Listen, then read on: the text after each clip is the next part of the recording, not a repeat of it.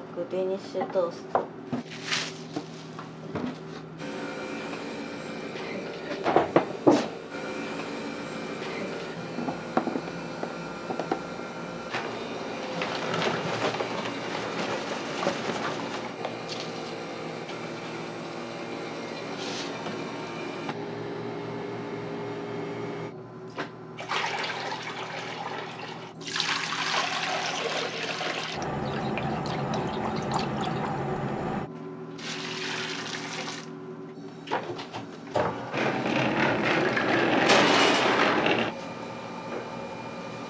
湯種を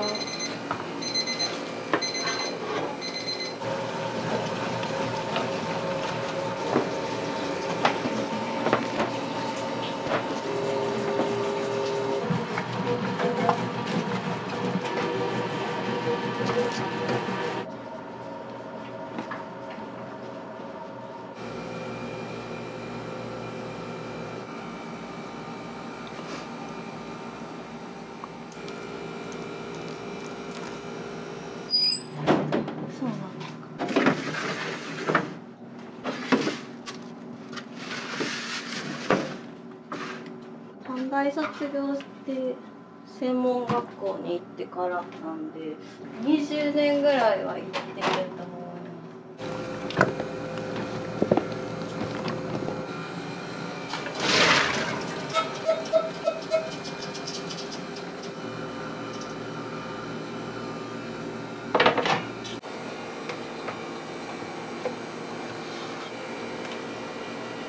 初めパティシエになりたくて専門学校に行って就職したんですけど、ちょっと断念してしまって厳しかって、お父さんがパン屋さんになったらって言われて、それでなったんです。ケーキの方がこう細かいじゃないですか。それよりこうパンの方が良かったみたいです。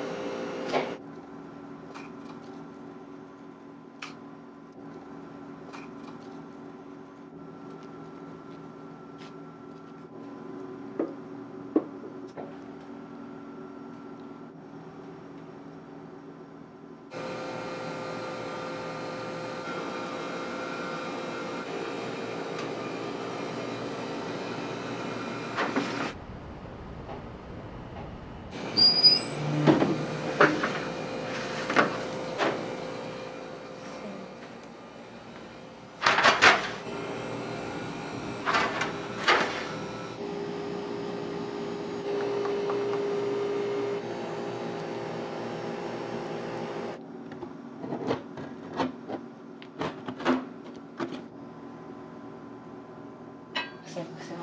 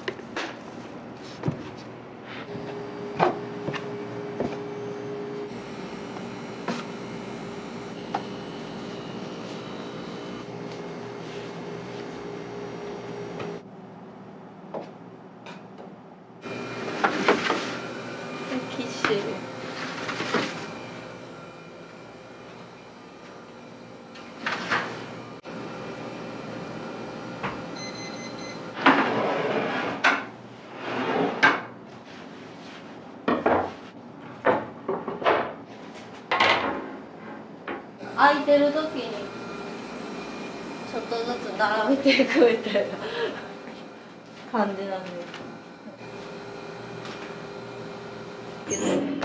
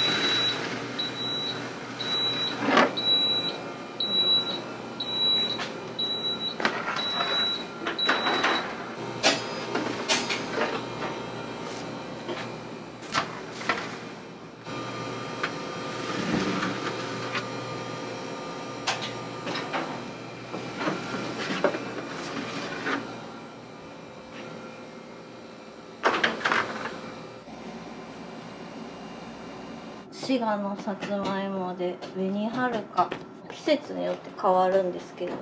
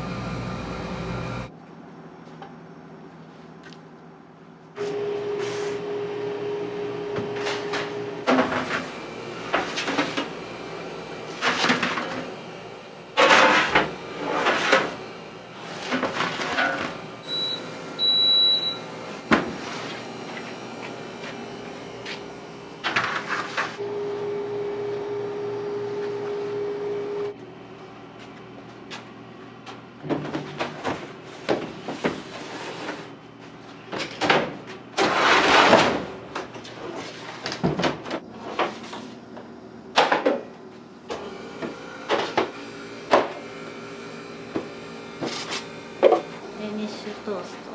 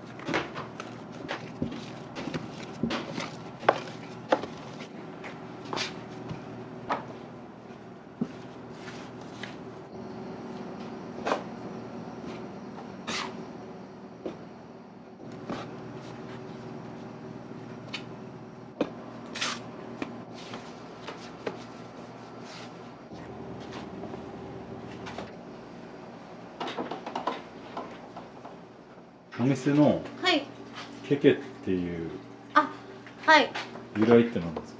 ケケはケイクドケイコっていうお菓子があそこに焼き菓子があるんですけど、このお菓子です。初めて自分でこうレシピを起こして考えたお菓子なんで、ちょっと思い入れがあるからお店の名前に、うちの名前がケイコっていうんですけど、パウンドケーキの略称でケイクドケイコのケケです。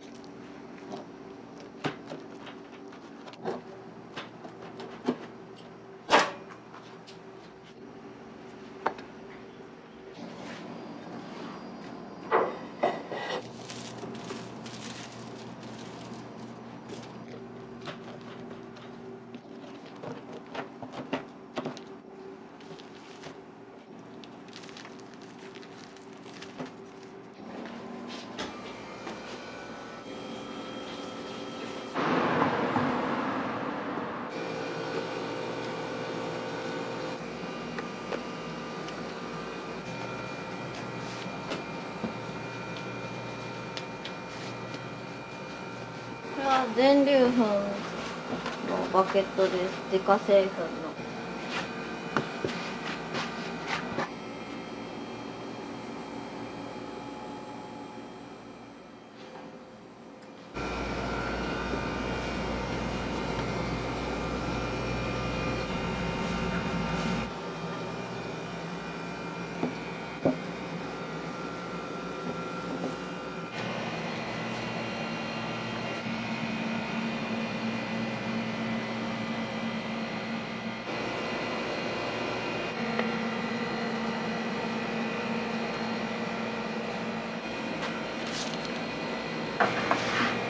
クリームパンなんですけど、まあギリギリ破れてない。これはフォカッチャの生地伸ばしてま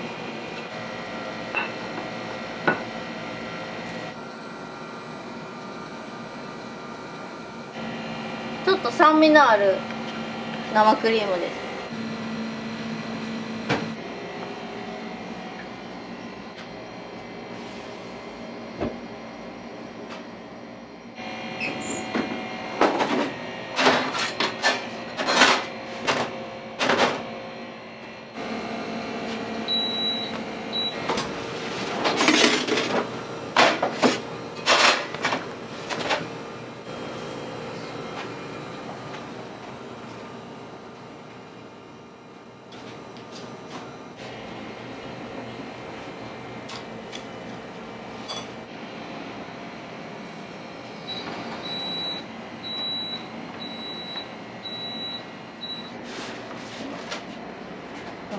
ほんまに。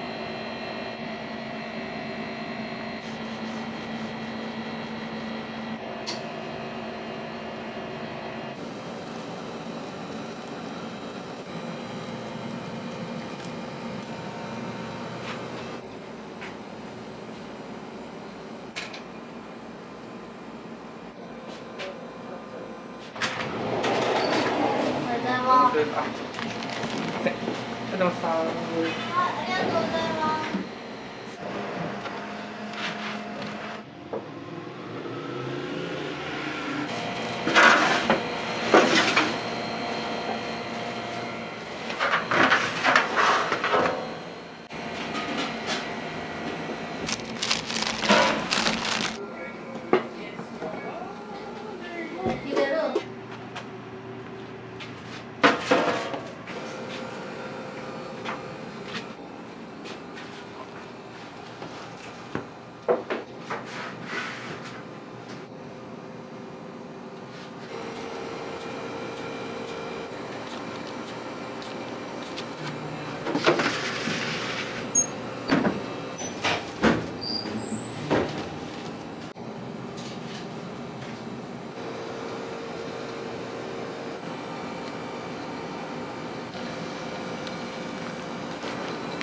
これはベシャメルです。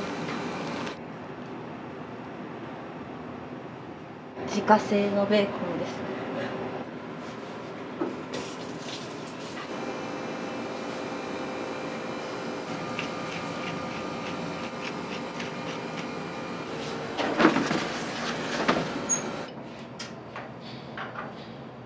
ポロッと落ちる感じ。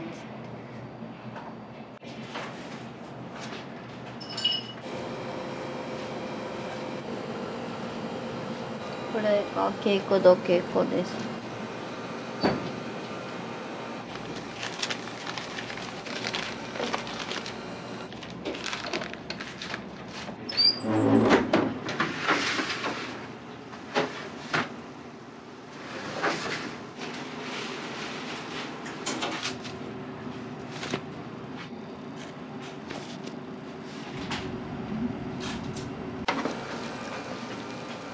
これタルトフランベです。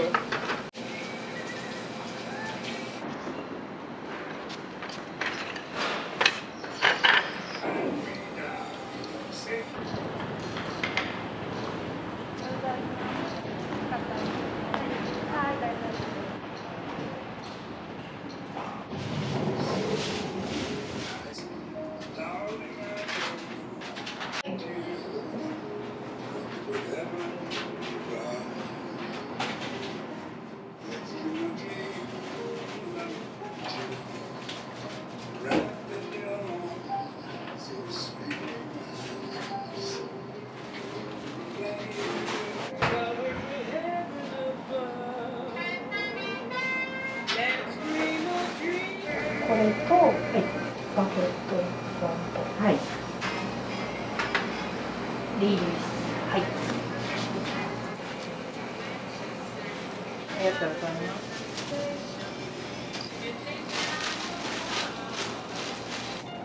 ありがとうござ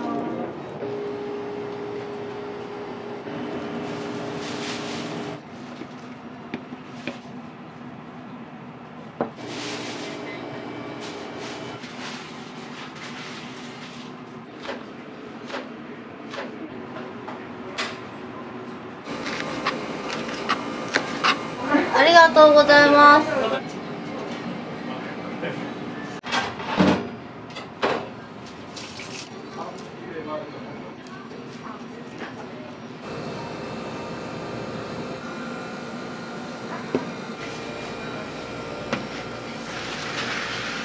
ではすいません。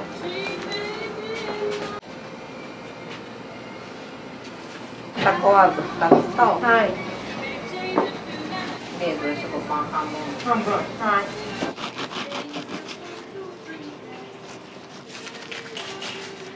普通のレーズンパンだったらちょっと乾いてたりするじゃないですか。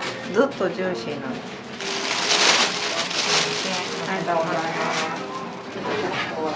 はい。はい。600円でございます。ケケさんのタックアウトがめちゃくちゃ好きで、私のために開いてくれたかなっていうぐらいの。もともとケーキ屋さんから紹介されて、本気のパン屋さんができるよって、その方が教えてくださって、ケケさんを知って。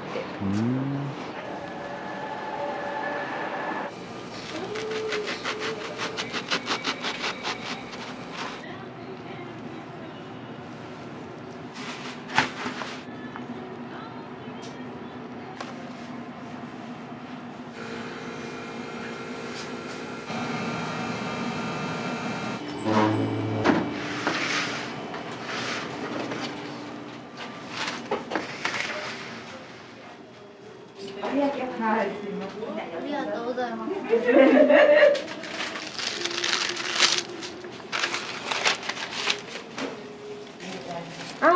はい、ありがとうございます。では、湯種食パン1本で本日の夕方で。すいません、失礼します。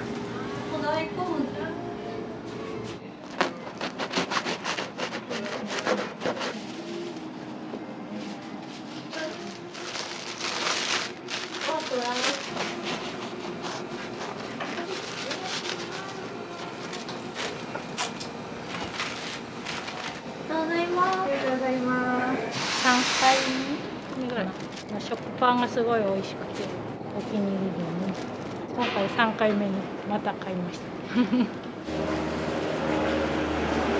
これでタルトフランベ、ライ麦のベーグルの生地なんです。これさつまいもとつぶあんが2層になってるパンです。さつまいも嫌いです。いや、好きよ。それで今度日曜日ね。はい。昨日は半分と。昨日半分。これ2個にしよう。これ2個と。2個でいいわ。2個と昨日2分の1。はい。ありがとうございます。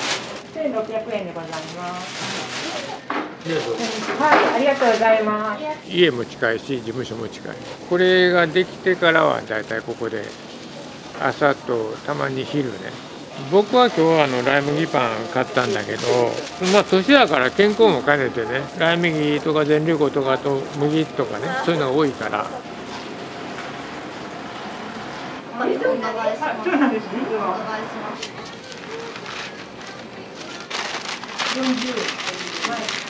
あんこと。はい。まだ2個ちょうだい。どれっていつも探してはるから合うのなんか。ありがとうございます。ありがとうございます。はい。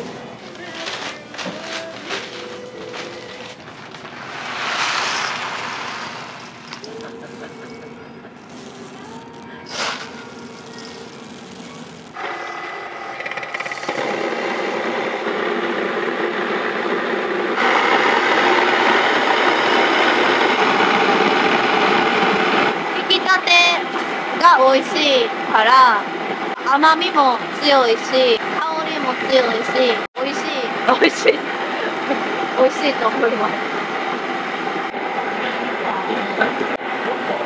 6個ありがとうございます。